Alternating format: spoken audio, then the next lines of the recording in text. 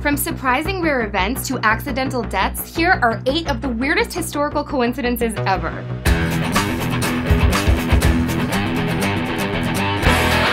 Number 8. The My Way killings. People in the Philippines love karaoke. The country is full of karaoke bars, and singing is a large part of their culture. For the most part, karaoke is a playful activity, but some people have taken it very seriously. On more than one occasion, people in the Philippines have been murdered while performing Frank Sinatra's 1969 song, My Way. The deaths have been called a coincidence by some because the song is a popular karaoke tune, but many Filipino karaoke bars have actually banned the song. In some places, the term videoke rage has been used to describe deaths. In one case, 29-year-old Romy Balagula was shot to death by a security guard after he wouldn't stop singing the song. The song has been known to spawn riots, and many people refuse to sing it because of the trouble it might cause. Number 7. Chelyabinsk meteor and 2012 DA-14. On February 15, 2013, an asteroid entered the Earth's atmosphere over the southern Ural region of Russia and exploded. The event was witnessed by thousands of people and became the largest known airburst since the 1908 Tunguska event. The blast produced a light brighter than the sun, and the shockwave was felt by people all over the area. The energy of the explosion was equivalent to 20 to 30 of the atomic bombs used at Hiroshima. The asteroid was not detected by the authorities before the airburst, and the event surprised many people. It wounded 1,500 and damaged over 7,000 buildings. The meteor was caught on tape by multiple sources, which show a giant fireball in the sky, followed by an enormous explosion of light.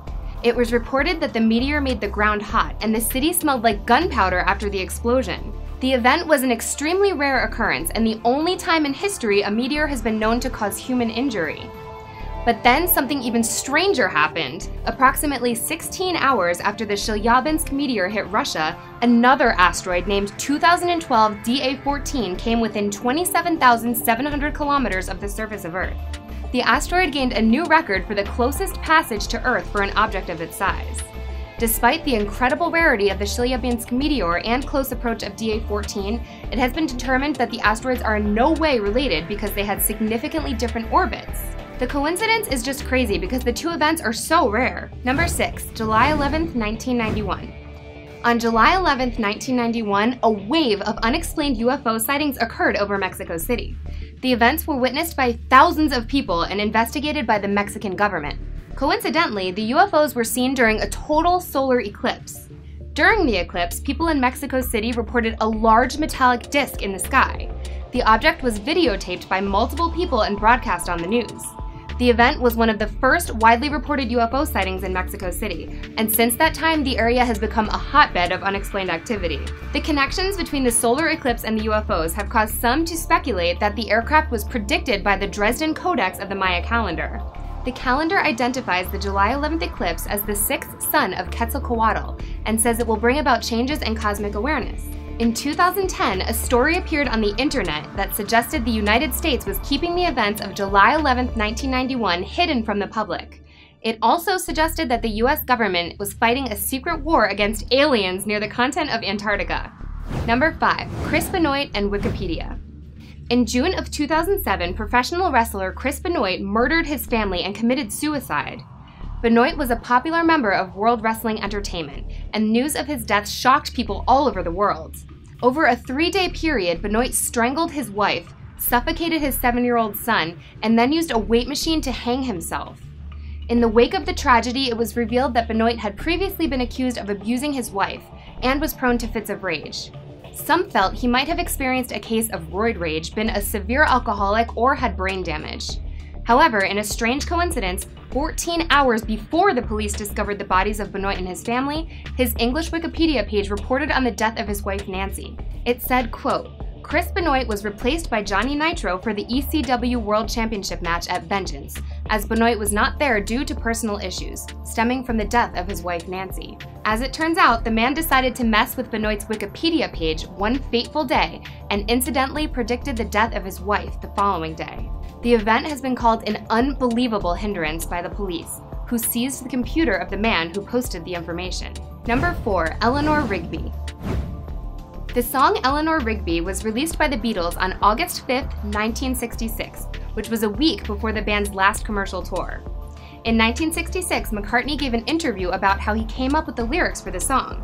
He said that he originally came up with the idea of Father McCartney, but figured it was inappropriate to use his dad's name, so he looked up in the phone book and found the name Mackenzie. Ultimately, the name Father Mackenzie was used in the song's lyrics. McCartney came up with the name Eleanor from actress Eleanor Braun, and Rigby from a store in Bristol named Rigby and Evans Limited Wine and Spirit Shippers. In 1984, Paul was quoted saying that he just liked the name and he was looking for a name that sounded natural. In the 1980s, a grave was discovered in St. Peter's Parish Church in Wilton, Liverpool, with the name Eleanor Rigby on it.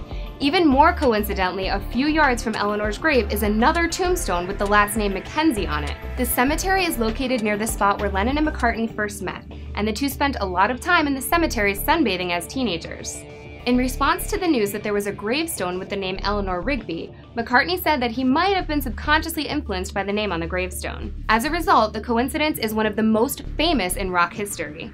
Number 3. Death of Ahmad Shah Massoud and 9/11. Ahmad Shah Massoud was a military leader in Afghanistan who was assassinated on September 9, 2001, 2 days before 9/11. At the time of his death, Massoud was the head of the United Islamic Front and strongly opposed the Taliban. He was a central figure in the resistance against the Soviet Union in the 1980s and became a hero in Afghanistan after the war. On September 9, 2001, 2 men posing as journalists killed Ahmad Shah Massoud in a suicide bombing. The culprits placed a bomb in a camera and blew it up while meeting with the military leader. One of the assassins died in the explosion and the other was reportedly shot and killed while trying to flee the scene. Despite an attempt by the United Islamic Front to keep the news quiet, Massoud's death was almost immediately reported by the BBC and North American news outlets. Several months before 9/11, Ahmad Shah Massoud gave a speech to the European Parliament that warned against a major terrorist attack in the United States. It is thought that he was murdered by al-Qaeda to help protect Osama bin Laden and the Taliban in the wake of 9/11. Osama likely felt he could take control of the Northern Alliance with Massoud out of the picture. Al-Qaeda has never taken responsibility for the assassination. Number 2. Peshtigo and Great Chicago Fires. On October 8, 1871, the Midwestern United States experienced an enormous firestorm that burned 6,100 square kilometers of land around Peshtigo, Wisconsin. The event is the deadliest fire in U.S. history and killed between 1,500 and 2,500 people. The 1871 firestorm was caused by strong winds and forest fires.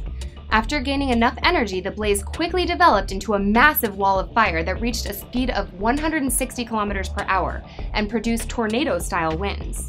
The fire was so hot that sandy beaches were turned to glass, and people were incinerated. The fire jumped over the waters of Green Bay and destroyed 12 separate communities in the area. It tossed rail cars and houses into the air and left thousands of people with nothing. Coincidentally, some 400 kilometers south of Peshtigo, Wisconsin, the city of Chicago experienced one of its largest fires in history, also on October 8, 1871. Even stranger is that the Great Michigan Fire also started on October 8th and burned a large number of cities in the area. When looking over the destruction, some have come to wonder what triggered all these fires that were independent of each other.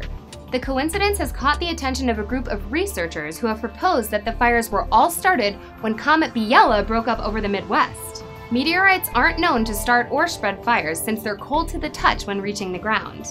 However, it has been suggested that the methane in comets could potentially ignite if the object is large enough and hits a dry patch of land that has experienced forest fires. Others have suggested that an airburst over a forest fire-riddled area could cause a massive firestorm.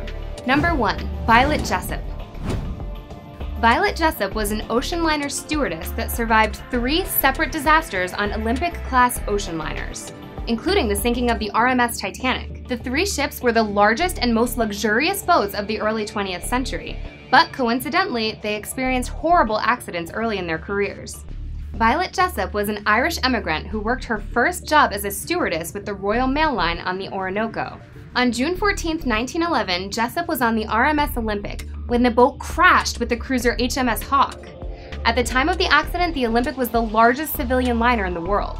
It took heavy damage and flooding in the crash, but was able to make it back to Southampton. On April 10, 1912, Violet boarded the RMS Titanic on the ship's maiden voyage. 4 days later, the boat hit an iceberg and sank in the North Atlantic. During the sinking, Violet was asked to set an example for the people who did not speak English and were having a hard time following directions. She was able to board the 16th lifeboat and was given a baby to look after. After the outbreak of World War I, Jessup worked as a stewardess for the British Red Cross. On November 21, 1916, she was on board the HMHS Britannic when the ship hit a mine and sank in the Aegean Sea. The Britannic was the largest ship to be lost during World War I, and 30 people died in the tragedy. As the ship went under, Jessup was forced to jump off her lifeboat and was pulled under the water and hit her head on the ship's keel. But she was able to surface and be rescued. Before the Britannic was lost, Jessup made sure to grab her toothbrush because it was the one item she most missed in the aftermath of her Titanic experience. I bet none of her friends wanted to get on a boat with her after all that. Thanks for watching. Be sure to subscribe for more Peachy Planet. I'm Amber, and I'll see you next time.